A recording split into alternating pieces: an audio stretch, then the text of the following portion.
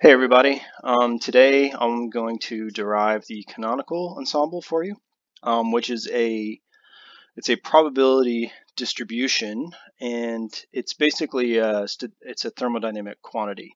I'm going to do some other videos explaining what it is, but we're going to use Gibbs's method to derive it, which is I think a very uncommon method. You won't see much. I haven't seen much else on the internet that actually does this derivation. So I wanted to share it with you guys.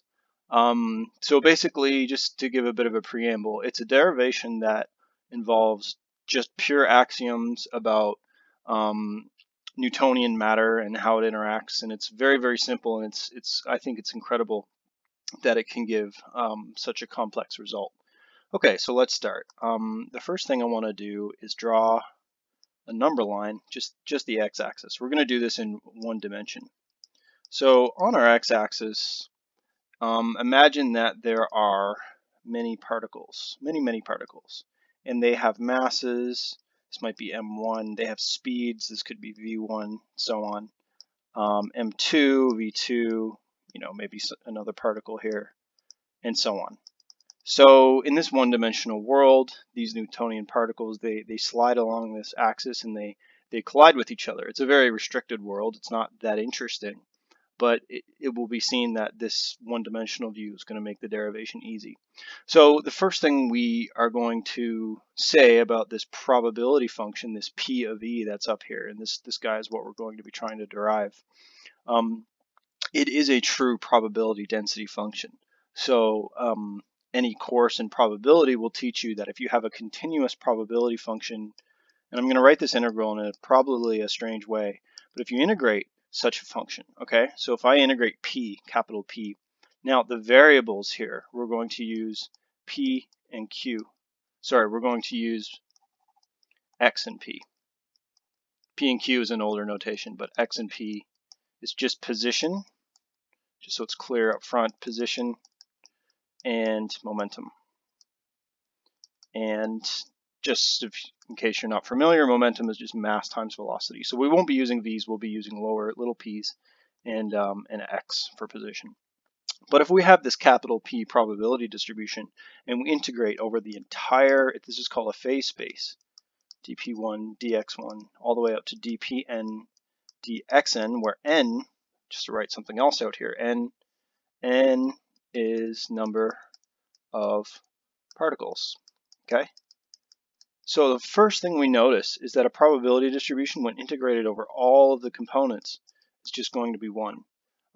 This is going to turn out to be quite a useful fact, because basically what we can do is when we start from here, what we learn is that in the most general case, P then must be a function of, say, x1, p1, all the way up to xn, pn. So we know that this probability function, capital P, is a function of all these variables. Now, the next thing we can do is, it's going to seem a bit obscure, but we're going to find a line of reasoning here. We're going to take a differential of P, and we're going to apply, I think, what some people call, it's the partial differential chain rule. So a total differential of P is going to be equal to partial dP by dx1, and then total differential x1 plus dP dx2, total differential dx2, and so on, all the way up to n, and then partial dP by partial dP1, momentum 1, dP1 plus partial dP by dP2, and then total dP2 all the way up to n. So this is obvious, and any calculus course, you will see this as the differential chain rule. What's really interesting, and I'm going to use a different color here, is that in physics we know, well, what's dx1? Dx1 is x1 dot dt, and dp1 is p1 dot dt.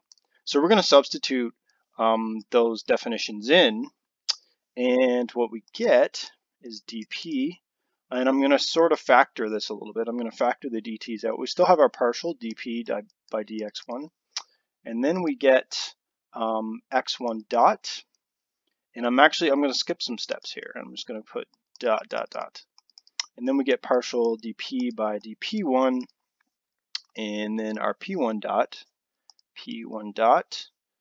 and then all the way up to N, and then the dt comes outside. So already we're starting to see an equation take shape here. I'm going to use another color. There's another definition from physics that many of you are probably aware with. And it is that, well, what is x1 dot? X1 dot is just speed, so it's v1. And x1 dot, which is the speed, is actually the partial differential of the energy of the total system with respect to momentum for that particle. This is kind of a given, and I might talk about it a bit later, but it's very useful. We can see how we can plug this in, and there is a sort of almost anti-symmetrical definition for P1 dot, which some of you might recognize as the force. It's the differential with mv with respect to time, which is ma, which is Newton's laws. So F1 is going to be equal to the negative differential of the energy function with respect to position. Okay, so back to our equation then. We get capital dP, and I'm going to bring down the dt on this side. Okay, I'm going to do a little bit of sneaky stuff.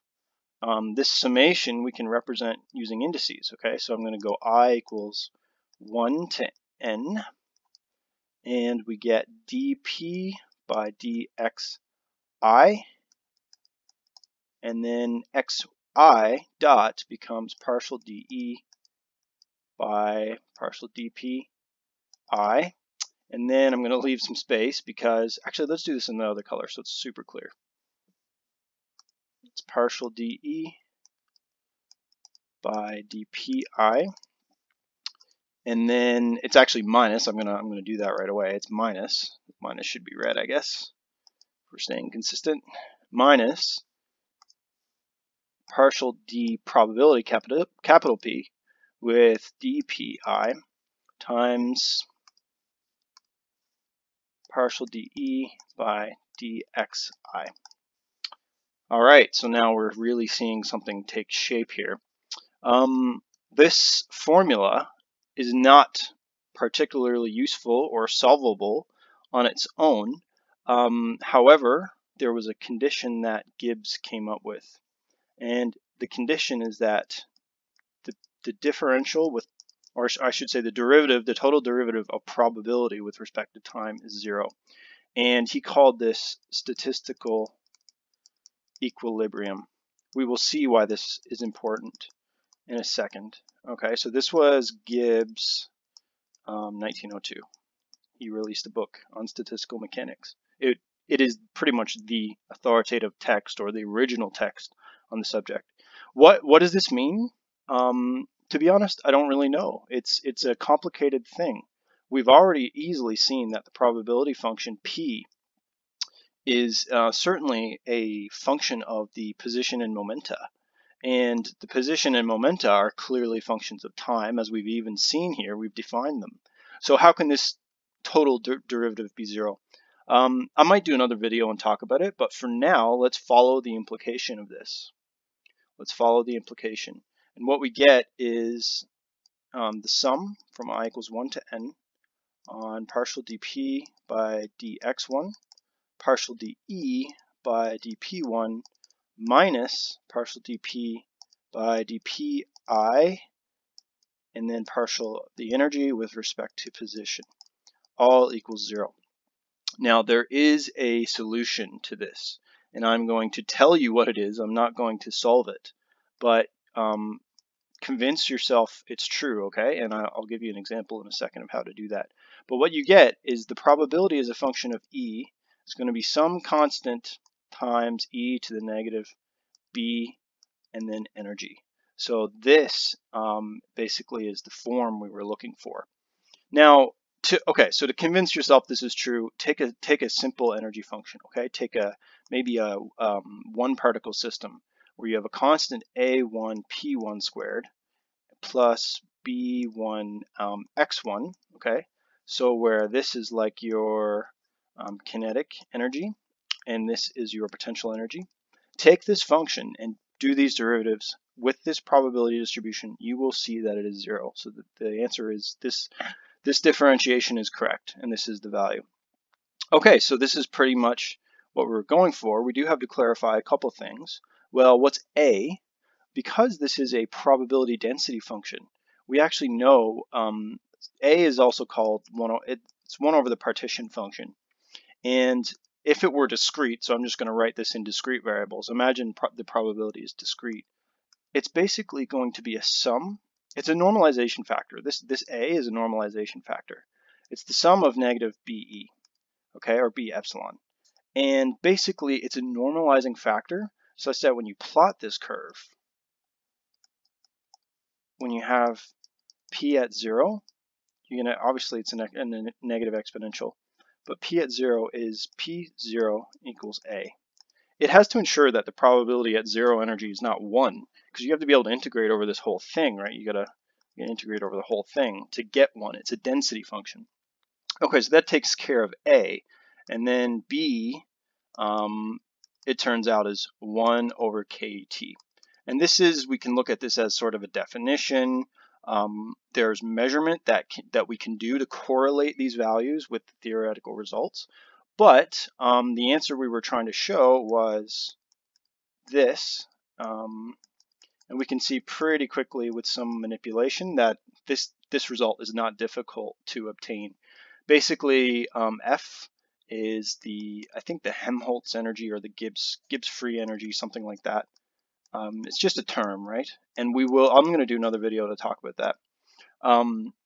And then basically just use rules of exponents. So you get E F over KT, E negative epsilon over KT, and this guy is just equal to A, which is just equal to 1 over Z. So that's it. This is the formula we were going for, and that is the Gibbs derivation, just using very, very simple axioms of Newtonian particles to get this probability density function.